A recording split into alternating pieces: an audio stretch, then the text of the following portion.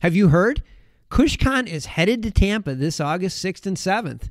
Network with more than 7,500 hemp and cannabis professionals, sample products from more than 300 brands, and take in over 70 educational sessions. Do you work in cannabis or hemp?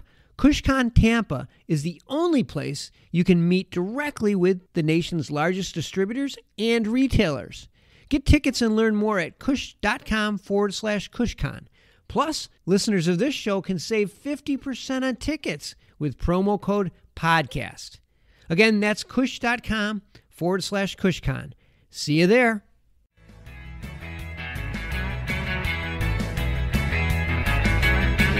The education is rising tides, that whole entire thing. Yeah. That's really going to help the industry. I would hope that other people in the space move away from let's just get as high as possible, being that the tagline, and let's get into let's be as happy as possible. Let's be as healthy as possible. Let's look at what's out there on the market, opioids, alcohol, and see that there's alternatives that can achieve many of the same effects without the negative results. From the PodConx studios, high in the Rockies at the beautiful Beaver Creek Resort, it's the Raising Cannabis Capital Show. Today on MJ Bulls, we are joined by Michael Brown, the partner at Eternal Hemp. Michael, welcome to the show. Yeah, great to be here. Thank you for having me. Well, I appreciate you taking time out today. Eternal Hemp is a premium indoor hemp cultivation facility, which is located in Wilmington, Delaware. And to get started, I thought we'd talk about the facility. You're able to produce efficiently so much high-quality hemp. How are you able to do it? Well, my partner and I, Ashish Katana, we don't come from the hemp or the cannabis industry or the cultivation, quite frankly. I come from technology. My partner has been a developer for over the last 20 some odd years. And so when we entered into the business, we knew that the main thing that sunk a lot of companies was not focusing really purely on cost. We knew that we could get a quality product, but we said we had to really figure out the nuts and bolts of how to get a product out the door specifically within a cost that we knew we could scale quickly. And so with that kind of mandate in mind, we said quality is number one. And we knew we had to find the right team, had to find the right growing system, et cetera. So we spent the initial year of our business just testing out growing systems, going through, building out rooms, going through full harvest, which that's 3 months. And it's 3 months in which a lot of things can happen throughout that. And me being in technology, everything became data points. Copious notes, understanding every stage of the growing cycle. And then my partner, having experience in development and construction, really being able to scale our grow rooms quite quickly. And so combining those two, that's how we came up with really a solution, a unique solution, utilizing somewhat unconventional methods to be able to scale vertically, because that's how we grow. We grow almost 13 feet high. We have cultivators call it a lollipop method, and there's a certain nutrient regimen that we do, and we actually created in-house an application that tracks every single stage, every single input of the hemp cultivation cycle so that we understand our outputs. So really, we came from this looking at, well, what are our inputs? How's the machine churn? And what is the cost of the machine churning so that we know exactly what our outputs would be? And therein lies why over the past year, we were able to successfully grow and cultivate a good amount of high quality hemp, and therefore then get it into products that we now currently produce. Yeah, because indoor grows, I would say there's a few additional costs that you have in an indoor grow that you don't have in an outdoor grow. So you have to be very, very mindful of your cost, your overhead. Yes. And rent's probably right up there at the top. So if you can have a smaller footprint and take advantage vertically, that's got to be a huge advantage. Now, do you just produce products for your brands, or do you produce hemp for other companies' brands? Well, we have a two-pronged business model. Right now, we currently are not cultivating. We are focused on our brands that we've released out into the market. We saw a huge upside that was happening within the hemp market and hemp derivatives market. And we said, let's shift somewhat of our focus. We are going to get back into cultivation as we proceed along because we want to continue to control the quality of our products, and whether that's either the products that we produce or the material that we produce goes into our products, or it's just so that we can give very detailed SOPs of how we want our products to be created. Mm-hmm. So our business model is really two-pronged. We go with, yes, producing kind of wholesale or retail level, high quality hemp flower that's indoor grown, which is rare in the industry. And then also we have our finished products that we've come up with, whether it be through our own growing and or partnerships with other cultivators that we have relationships with. Okay, that makes sense. Well, let's talk about your brands for a second. Can you tell us what sector each of your brands fills?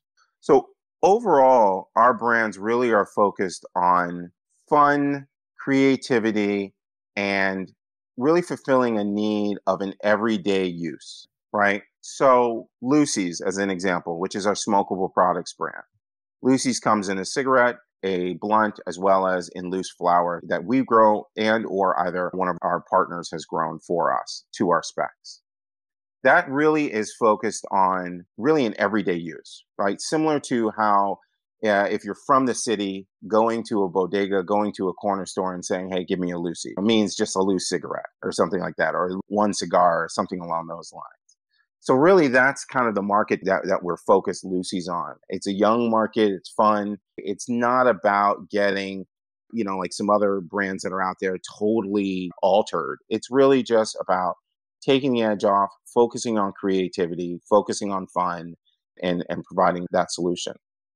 Our other brand called Jolli is an edibles brand. Jolli is more for the soccer mom. I think of Jolli really came out from, quite frankly, all of our wives and looking at the stress that they go through, taking care of not only us, but also taking care of the family as a whole, and really looking at it and saying, well, how could we create something from hemp that really enables you to be efficient and effective in terms of being able to get through your day, but also gives you a detachment, somewhat of a break from the stress. I like to call it round out the edges. We've done really amazing work with Jolli in terms of just consistency. One of the things that we pride ourselves on is that our Jolli gummies and candies are extremely consistent. Every single time it's the same exact effect. We are a little bit of a higher price point, but we know that it's worth it, and we've seen it through our sales because of the consistency of the gummies, consistency of the candies. And we'll be coming out with more edibles as the landscape starts to evolve within that brand. Our final brand is LyftED, and LyftED is a beverage. It's a hemp-derived beverage. We call it the Cannabis beverage. It is a healthier alternative to alcohol. Very typically, if you were to have a glass of wine or a glass of scotch or something like that, we say, well, try a LyftED. You could do LyftED over ice, LyftED straight. You can sip on it really all day. It's really engineered to relax you, but not make you necessarily fall asleep. It's similar to a glass of wine. And so LyftED, again, we're looking at that as a very fun brand. It enables you to go out and party with friends, to have a good time without that nasty hangover from alcohol that typically comes about. As we've seen the market evolve, people are learning that alcohol is more of a depressant than I think people tend to realize. And really, this is the greatest thing about hemp and the different hemp derivatives and cannabinoids, and how they really can be utilized for health and fun and relaxation without those lingering effects that typically, unfortunately, pills and or alcohol has to each individual. That LyftED, I think that's a fun idea. We've talked about this before. I think that's something that's going to really take off. I don't know. It's something about having a drink in your hand. We've been programmed for that. I think the future is going to somehow go that direction. It just feels like that. But right. You mentioned cannabinoids, and I know sometimes people get tripped up on this because cannabis is illegal in some states. It's legal in other states. It's federally illegal. And most of our listeners understand that there's compounds within the cannabis plant like THC and CBD. Those are the ones that everybody knows. But there are many different strains of cannabis, and under that umbrella, if the strain has less than 3% THC, we refer to it as hemp, and therefore it's legal. So people can buy your product online because it has a low THC level, and therefore it's federally legal. Yeah. But there's a ton of other cannabinoids Right. besides those two that we always talk about. And I think that's one of the things that people miss is that there's benefits besides mind-altering benefits to having all those cannabinoids working together. Are you feeling that your customers enjoy the fact that they have that entourage effect? Absolutely. I mean, what we focus on in Eternal Hemp is really a lot of education. Education within the different cannabinoids that are available to the consumers. We focus on really educating consumers in terms of the form factors in which they ingest or consume cannabis or hemp. Mm-hmm. So we see the marketplace is only getting stronger as long as the education and the openness to education continues to flow. And so when introducing people to LyftED, which comes in a variety of different flavors, we're talking to them about, well, here's the cannabinoid or the hemp derivative that allows you or enables you to do X. And yes, X meaning it relaxes you, or it enables you to have a good night's sleep, or it enables you to just be more alert, to stay awake. I mean, perfect example, a hemp derivative, Delta 10, has been known for being alert, but not feeling that mind-altering state. Delta 8 has been known for being more creative, helping you with creativity, opening up synapses in terms of how you process information in a creative space.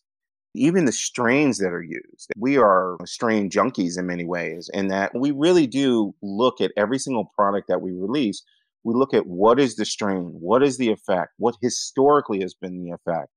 How can we deliver those effects along with terpenes, along with different combinations of natural herbs and things of that nature?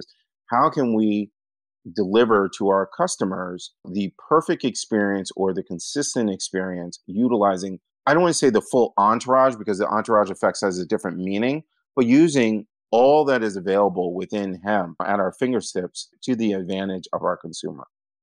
And so we've really focused on delivering to our consumer the form factors that they consume cannabis in. And unlike other companies, we haven't come up with tens of thousands of different, form factors. We kept it pretty simple. Mm-hmm. We knew that we wanted to just reach people where they were at and speak to their listening. How are they ingesting information? How are they ingesting cannabis? Well, this is the way that we can deliver it. So that's one. Two, we really wanted to explore the different cannabinoids. You mentioned CBD, THC. It's sad that is usually the full educational understanding of hemp and cannabis with most people. And if you really look at it, the CBD, CBG, CBN, THC, THCO, THCA, THCV, I mean, it's like alphabet soup.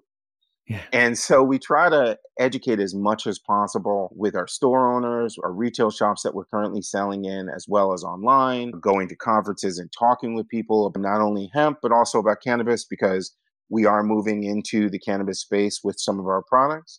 So we're trying to just continue the education, because the education is rising tides, that whole entire thing. Yeah.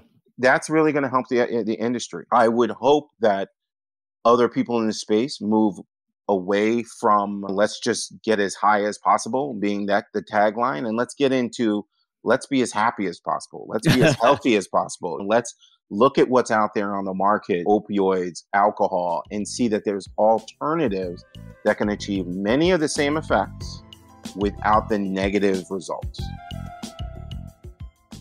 Subscribe to Hemper's monthly smoking boxes, and you'll never be caught needing to replenish your stash again. Hemper is hands down the best place to stock up on your smoking supplies, no matter the occasion.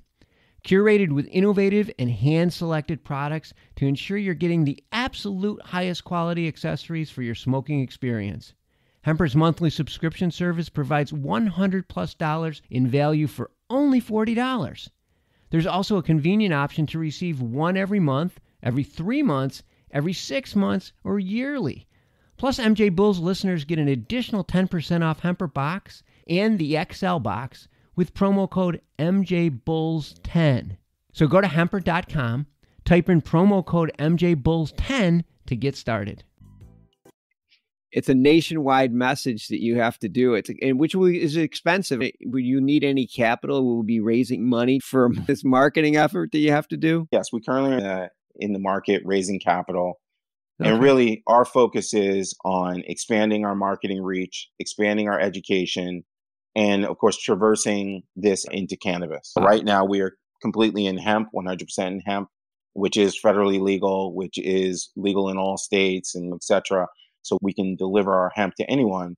But we realize there's a great opportunity through this raise for us to really expand our brand, expand our reach. Although we didn't talk about it, really expand our social mission, right? We're a BIPOC-owned hemp cultivation and manufacturing company. Mm-hmm. But what we really look to do is leverage our success to help reduce and eliminate prison recidivism and provide economic empowerment for the communities we serve. I know it's kind of an overused term in terms of the prison complex and cannabis for good and all those things. We're really trying to expand what we can do within the industry. And it's part of the reason why we started in indoor farming.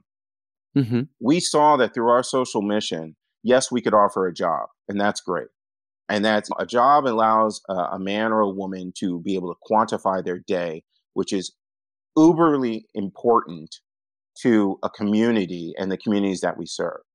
But beyond that, what indoor farming, what product development, product fulfillment, supply chain management, it produces a skill and a trade that has a multiplier effect within that community. You packing a box in a warehouse or something, that is a skill. So I won't undermine that skill. You learning how plumbing works in a 1,000 square foot grow room that has a filtration system that has UV and carbon filters, that's a whole nother set of skills. Sure. And that's a skill that you, as our employee, can transfer over not just to your community, but it can be a generational transfer of a multiplier effect of wealth, of stabilization within that community that we serve with that. Man, that's exciting. That is exciting. Like you said, in addition to the potential opportunities that will be in front of you when you already have the infrastructure in place and federal laws change and you can transition, you can pull along an entire community with you in that transition, that opportunity. And from an investor standpoint, seems like there's a lot of upside, and we'll have all of Eternal Hemp's info in the show notes. So if you want to take a look at more of the products and learn more about it, or even place an order, you can do it just by clicking the links. Or if you want to talk to Michael about possibly participating in this journey that they're on financially, I'm sure he'd be happy to talk to you. Michael, I wish we had more time. This was a great interview. Thanks for being on the show today. Thank you, Dan. I appreciate it and appreciate everything you're doing for the industry. Truly. Thank you. Hey everyone, it's Ryan from the Cannabis Connoisseur Podcast. If you're looking for ways to utilize cannabis to keep you healthy, strong, and sharp, come join us every Wednesday where we dive into the best ways to use cannabis to optimize your life. Topics include cannabis and athletics, cannabis for productivity, cannabis for anxiety, cannabis for a healthy immune system, and so much more. If you're a curious connoisseur, this show is for you. So please head over to our page and we're looking forward to seeing you this week. Bye.